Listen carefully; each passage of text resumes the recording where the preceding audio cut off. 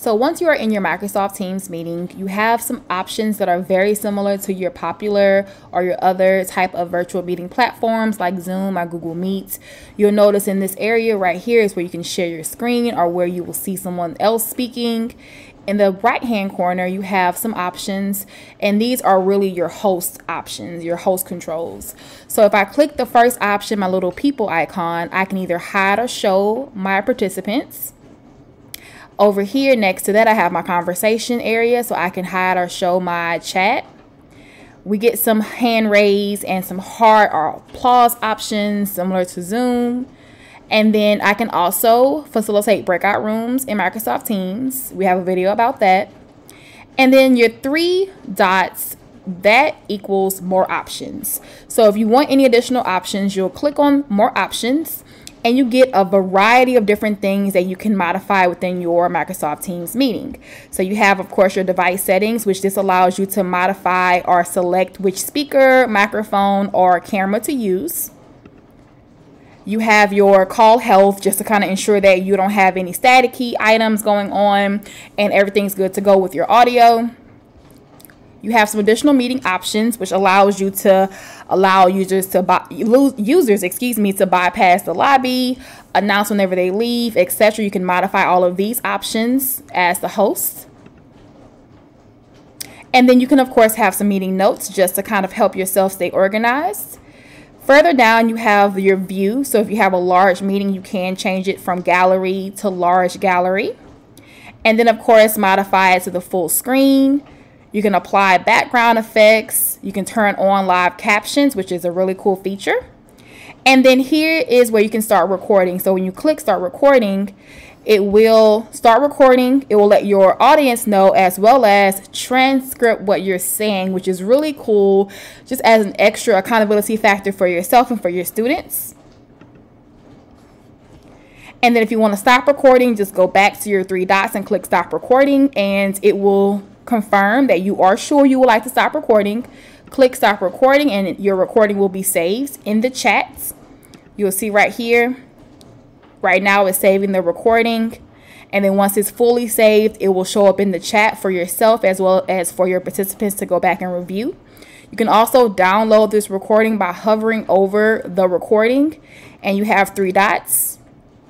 If you hit open or get link, you're able to download and also share the recording or place it into your Google Classroom or on your website for your classroom. Going back to my 3 dots, I have additional extra options. I can, of course, turn off any incoming video. Some extra help options also are located under more options. Going back to my toolbar, I have my video option, so I can show myself on my video if I would like to.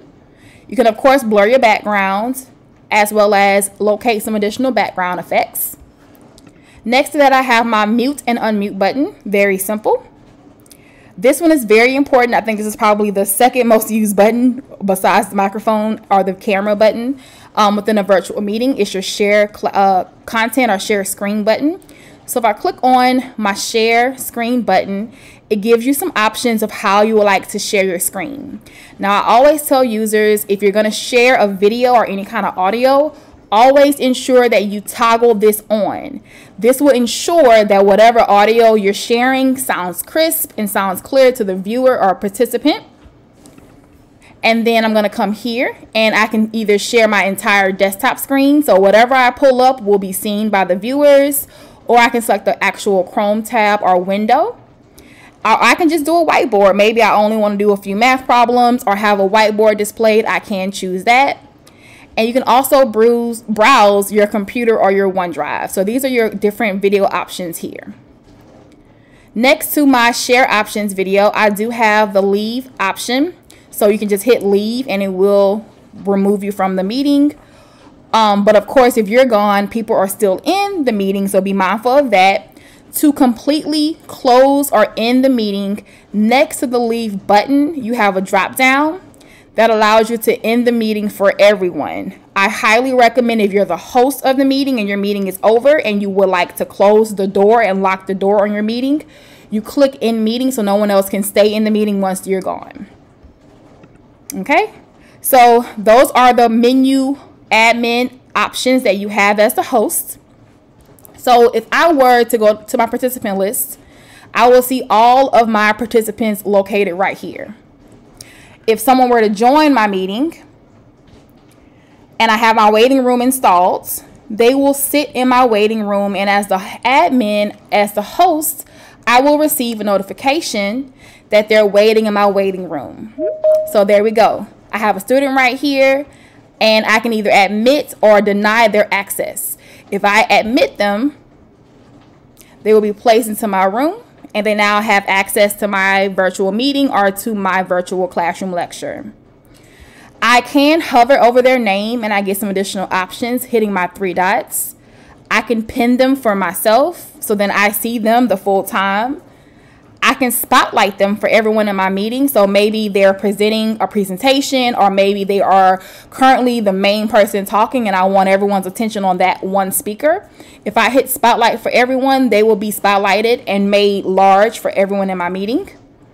I can make them an attendee. So right now they are a co-host, or I can remove them from my meeting. So if they maybe are in the incorrect room, or maybe they're disrupting your lesson, you can remove them from the meeting. Of course, you can mute them. If they were not muted, you could mute them, but you cannot unmute a student due to privacy issues, or a participant due to privacy.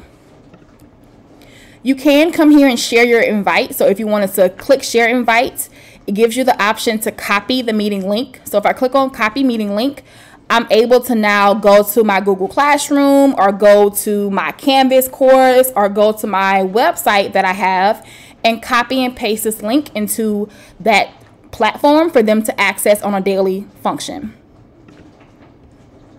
All right, and then going to my chat, you'll see that the chat is very similar to All Things, and you have a lot of options. It does show you whenever someone joins your meeting, so that's great. And then further down is where you'll type in your message.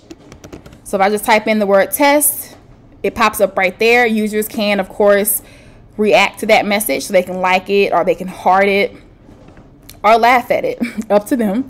And then down here you get some extra options with your chat. You can insert emojis, GIFs, or change the font or the overall style of your chat message. So you can modify those options and just simply type in your message. Either hit the enter on your keyboard, or you can click the arrow pointing to the right, and there you go. So as you can see, Microsoft Teams is a very similar platform. To me, it is much more comprehensive and user-friendly for classroom teachers, but it is very similar to your favorite platform. If you love Zoom or if you love Google Meet, there are a lot of similarities between those platforms and Microsoft Teams. Thank you.